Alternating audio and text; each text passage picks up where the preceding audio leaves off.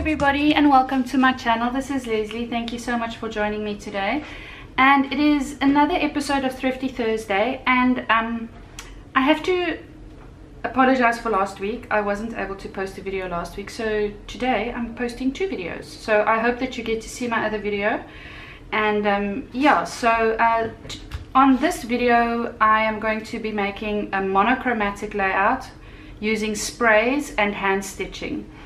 So I pulled out my whimsical collection and I cut these little word strips out from one of the pattern papers, and I hand stitched, I don't know if you can see, I hand stitched over the little words, over the letters. So I did some hand stitching, and that's going to be the hand stitching that I'm going to be using. I also thought of pulling out these red bits and the orange bits that I fussy cut from this little pattern paper with the banners on. And then I pulled out the sticker book, the rub-ons and the puffy stickers, and my little swatch books. I'm going to see what I can make with this all monochromatic. And the sprays I'm going to be using is I thought of using my a bit of mustard. The red spray is a bit it looks a bit gaudy, but here it is. It's called raspberry, so I might use a combination of these two sprays on my background. This is called mustard and this is called raspberry. And then yeah, so this is the hand stitching, also monochromatic, and then my two sprays that I am going to be using. So I'll put you guys on fast forward and we can start.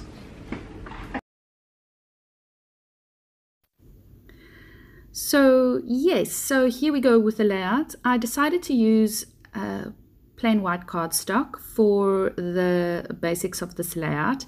And at this stage, I still, was debating on whether I should introduce a little bit more of a pink hue to my orange bits and my red bits that I got going there. And that little 2x2 square says, let me just get the layout here. It says, "What a wonderful day." And the next one says, "You make me smile and laugh every day." And I love the fact that there are a lot of word phrases and sayings on this layout. And it's, you read along with the layout as, as you look through the layout, and it's got a lot to it. And so I'm going to go through this little swatch book to see if there's anything in the color scheme that I could use. And it's really only those three little 2x2 squares that I'm going to be using in the end. And originally I thought of making a horizontal layout, but then in the end I don't, so I am going to be making a vertical layout. Now I've been doing the vertical thing a lot lately and I love it. It is very easy if you decide on putting all your main embellishments in a vertical in a vertical formation, because it embellishes your page for you, and you don't have to think too much about where things are going if you embellish in a vertical column along one of the sides of the page. And the thing is that it always looks compositionally lovely. If you do it on the right hand side, left hand side, in the middle, I love vertical layouts. I've got a few of them on my channel. And so after I made this layout, I looked at it and I was quite impressed with myself that I made it orange. It is not reddish, orangey, pinkish. It's not a color that you see a lot in scrapbooking. It's like purple. Although I love purple, and I have made quite a lot of layouts with the color purple in it, and I don't know why purple is so difficult to scrap. Maybe it's because we don't have a lot of purple in kits lately or in products. I know things are seasonal, and I know things go, there's a tide that everybody follows when it goes to these things. But I love this orange. While I was at university many moons ago, Orange was my favorite color. Actually, this type of sort of reddy orange was my favorite color, and everything was orange. I had orange toilet paper, I had orange shampoo bottles, I had orange everything. Now, I have a personality that when I like something, I get everything in that sort of thing. If I like a color, everything is like, at the moment it's green and sort of that gunmetal gray color, and my whole house is that color basically. And so yes, so I loved orange in university. As I said, everything was orange. My bedding was orange, my curtains was orange, my walls were orange, everything was orange. So I really love this, and it totally takes my mind back to when I was orange obsessed. I don't know, do you guys have a favorite color? And if you do have a favorite color, do you get obsessed with it and then everything has to be in that specific color? Or do you guys change your colors? Like, for instance, now it's that greeny gunmetal gray color.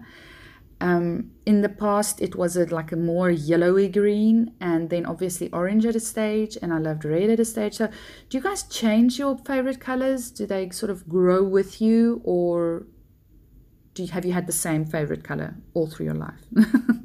So I'm going to be using those, that raspberry. Now the raspberry, I know it looks black on the screen. The coloring is not working for me really well, and that which is that color that I'm using there? Let me just have a look. I think it's butter. No, it's mustard.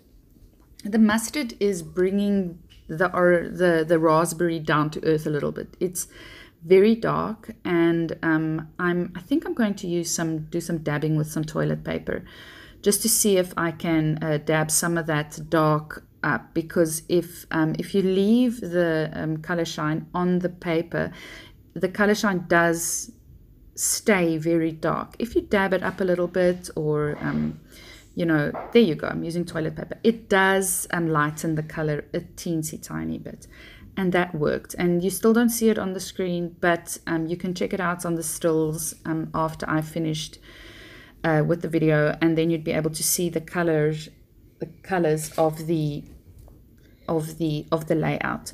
So I wanted to pop this photo up on some foam squares, and not foam squares, foam adhesive. And this is lovely foam adhesive, and it is acid free, so I'm safe to use it behind my photos. And that is a photo of Etienne and Lucy. Lucy was 2 weeks old, and I've been scrapping a lot of her baby shoot photos lately. It's sort of nostalgic. She's 18 months old now, and she is the cutest thing. She is the sweetest, cutest baby, and I'm sort of nostalgic looking at how tiny she was. And you know, I can't really, it's like you can't remember how small they were, you know, how teeny tiny she was. She was the best baby. She hardly ever screamed. She just moaned, and then you gave her a bottle and she was fine. And you know, so it's just lovely looking at those photos. So I'm going to be using those word strips that I stitched, and some other little flags that I cut out from one of the pattern papers. And I'm obviously sticking to the same sort of color scheme. So some of them are a bit more pinky, some of them are a bit more orangey, but it's all basically the same, you know, in the same tree, scheme, family. As you can see, the photo also has a vertical aspect to it. The composition of the photo is vertical. Etienne's sitting, you sort of start with his head, and then you follow his body down towards Lucy on his lap. And that ties in very nicely with the vertical aspect of the layout. And that makes you feel nice when you look at the layout. It, you know, and sometimes when I make a layout and I have an uneasy feeling, I look at the composition of the photo, I look at the composition of my layout, and then I, you know, think to myself, is this the right composition for the photo? You know, so take that into consideration when you do scrapping. Look at your photos, see, you know, are your subjects of the photo, are they angled to one side? Is it a landscape or a portrait photo? Is the subject of your photo, is it a more vertical, more horizontal subject? You know, things like that. And it makes for a good layout if you take that into consideration, the composition of your photo. And the fact that this photo is black and white really plays nicely with the fact that, this is a monochromatic layout. I didn't want to bring any more color into this layout, obviously.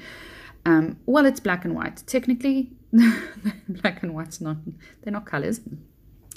But, so the black and the white really worked very well. And even though that Heidi Swapp Color Shine Raspberry didn't, it was way too dark. You can hardly see any of it in, because the whole composition is vertical. So everything sort of covers it up and you only see little bits of it peeking out behind my little bits I'm sticking up over it.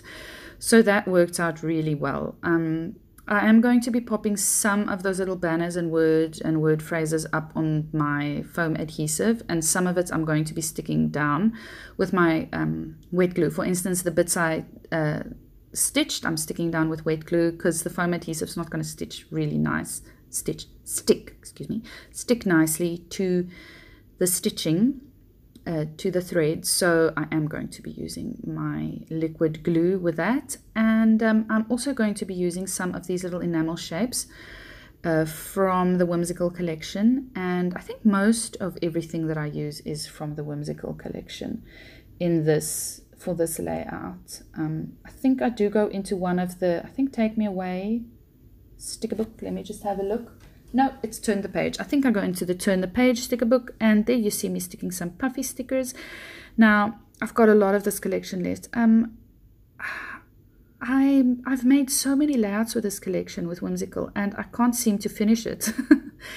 There's so much in it, and I mean, I bought the collection from Paige herself, so everything was in it. I have the charms, I have the sticker book, I have the puffy stickers, everything, the rub-ons, the whole katoot. So I'm going to work for quite a while to get through this collection. Now, I went into the rub-ons and I chose the, coordinating orangey red color to go with my layout. And I should have done the rub-on part before I stuck down everything, so that it would have, so that I could, work more easily with the rub-ons. But as you can see, I cut the little bit out that I need, and then I just rub it on to the space that I want it to be in, and there you go. So you don't stand the chance of rubbing anything else off on a area that you don't want it on. I thought that these little hearts would go perfect onto the photo, and they do. And as you can see, just above the hearts that I just rubbed on, there's a teeny tiny little pink or light pink puffy heart, and that looks really cute. And it's those are some little cross stitches that I'm rubbing on there, also from the rub-on little pack. And I do some other rub-ons as well. I think there's a little cross stitch row that I rub on in the end as well. And I do rub on a butterfly. So that butterfly is going to go to the left-hand side of my photo. I move that little puffy butterfly a bit more north, a bit higher up, so that it looks like there's a bunch of butterflies flying up. And you can see, I mean, this is not necessarily a boy color that you can, that you would describe to boys, but this is quite a nice layout. You could quite easily turn this layout, turn this idea into something masculine. There's no flowers, there's okay, there's a lot of hearts, but who says hearts are feminine? So the butterflies look really nice, even though this is my son is this is a photo of my son and Lucy, but I am quite loving this layout. I was thinking, I was quite nervous about making a monochromatic layout. I didn't know. First I thought, okay, pink's the easiest because I've got a lot of pink stuff, And there's so much pink in scrapbooking that it would go so easily to make a pink layout. But then, it changed, and I'm glad, because this challenged me to think outside the box and to think of different colors. And I have never made an orange layout, and I can't say that I'll never make one again, but what's the likelihood? And I love it. I think it looks awesome. So I'm going to be sticking some of those little strips from the Turn the Page sticker book just behind my photo, just to add some layering and to make the photo stand out a bit from the white background. And have another strip there, and I'm going to be moving that puffy butterfly, the side butterfly, just a little bit to the bottom of the layout. And so this is it for this layout. Basically, I'm going to be putting on a title as well. I do bring out those little heart hugs from Bella Boulevard, but I don't end up using them. These little hearts from, they are little sprinkles from Doodlebug. They're red, they're blood red, and they just pop and bring a little bit deeper color into the layout. But they're so small, it's really such a stunning accent to have these teeny tiny little red hearts. They're almost the same color as the stitching I used on those little word phrases that I stitched, hand stitched. So I'm going to be bringing in a title as well from Bella Boulevard, and this is from Freckled Fawn. It's the enamel shapes, and that teardrop just goes perfectly on that side. And I think I put 3 of these teardrops on there just to sort of give you an aspect of 3 compositional thing. So I'm going to be using this as a title, and it just says Smiles. It's the acrylic words from Bella Boulevard. I've got loads of these and I love them. So I'm going to be originally sticking it down with wet glue. It does not work, so I'm going to use my glue dots, and that works perfectly. As you can see there, I'm attempting to do it with wet glue. Don't do this. It doesn't work. Just do glue dots, or if you've got a tape runner, just do tape runner behind this acrylic word and just stick it down to your page. I am going to be adding some more Heidi Swap Color Shine, some more of the mustard to the empty space on the layout to the right hand side, just to, I don't know, maybe to bridge the gap a little bit between the excessive white right side and the more clustered left side. That is it for this layout. Please check out Becky's beautiful page, and I will leave a link down to her page below. Her monochromatic layout is stunning as well. And please watch out for next week. Next week is a brand new month, and we've got loads of good things in store. Bye.